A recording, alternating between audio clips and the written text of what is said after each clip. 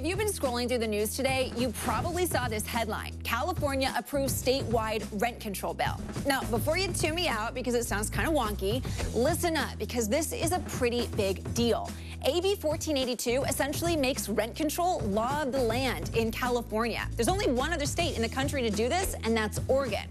Under this new law, for the next decade, landlords will only be able to raise rent for an existing tenant by 5% after inflation.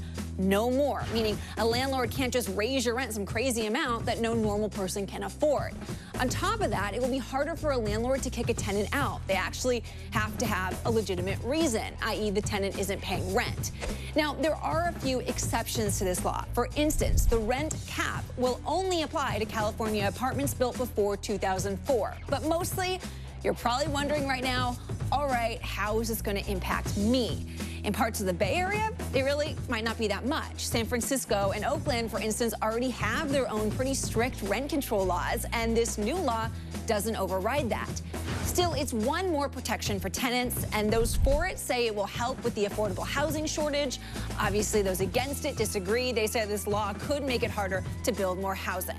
The one fact we do know, the bill is passed. Governor Newsom is expected to sign it, which means come January 1st, rent control will likely become law.